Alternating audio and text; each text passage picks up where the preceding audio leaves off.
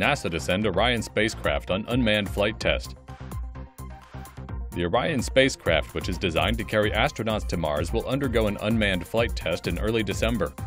An Orion capsule will be launched into space on a Delta IV rocket from Cape Canaveral on December 4th. The lower stage and the launch abort system will separate from the upper stage.